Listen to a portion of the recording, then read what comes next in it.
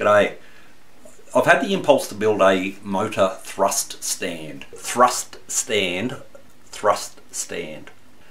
For characterising radio control motor propeller combinations. So in order to make this happen, I've got a set of kitchen scales, an ESC,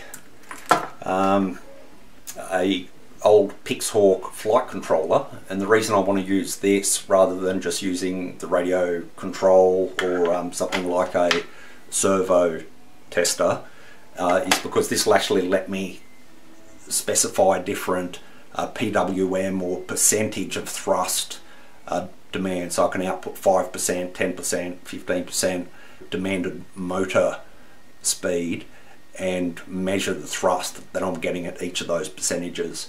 Anyone who's followed along any of my projects knows that I'm a big fan of combining the lengths of carbon fibre and 3D printed bits.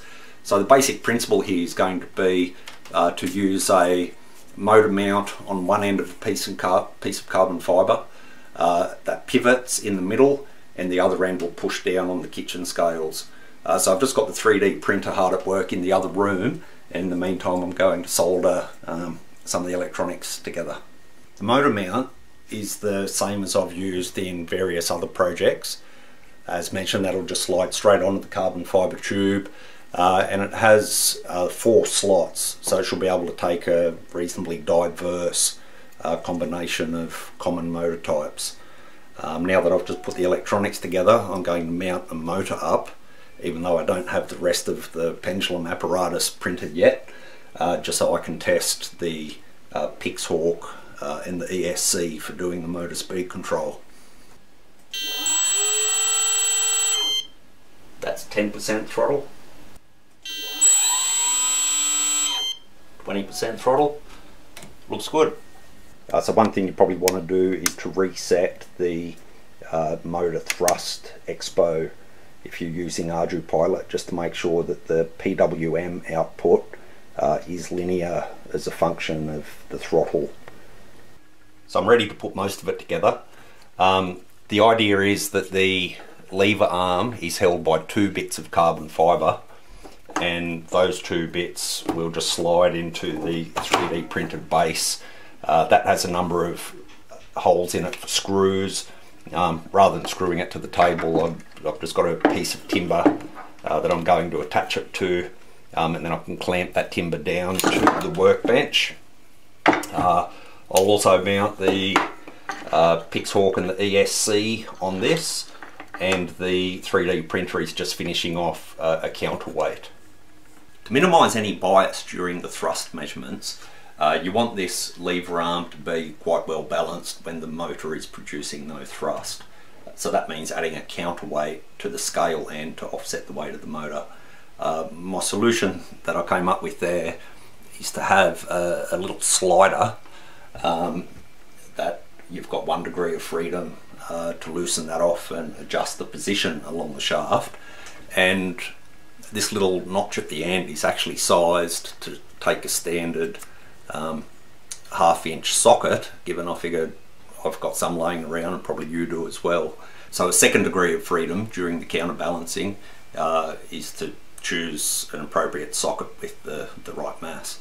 The final piece of the puzzle is the little pendulum or push rod which transfers the downward force to the scale. So the idea here is that there's a foot that rests on the scale, and then this other piece mounts onto the carbon fibre. The idea is that depending on the height of your scale, you just cut this length of carbon fibre to suit.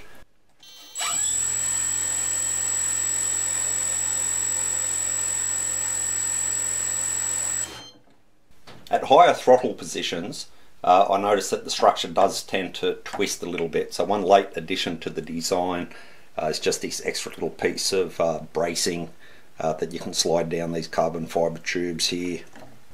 I'm now ready to really test this motor at higher throttle percentages. While I wasn't too worried about being in the general vicinity of it at 10 or 20% throttle, as we go up towards 100% throttle, you can see I've moved it outside. I'm going to be looking through the steel mesh gauze door to take the readings from the scales. I really can't emphasize the idea of safety enough.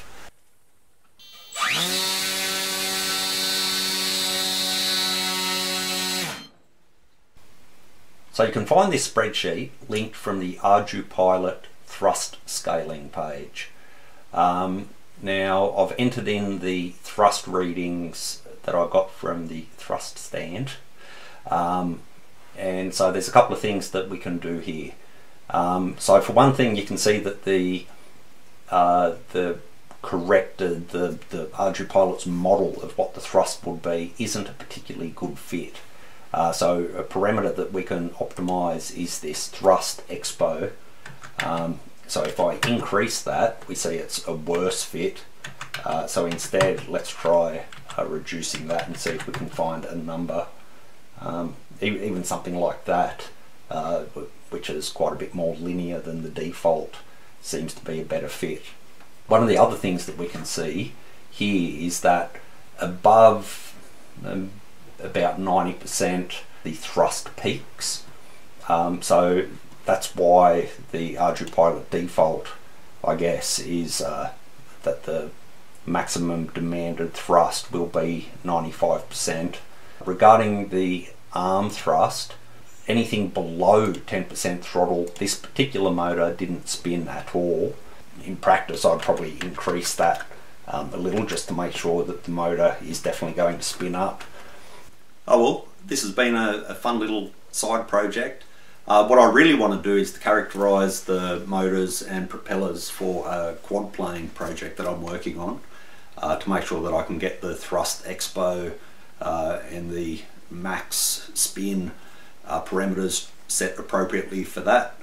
At least I've got the equipment to do it now, so that'll be the next target. Thanks again.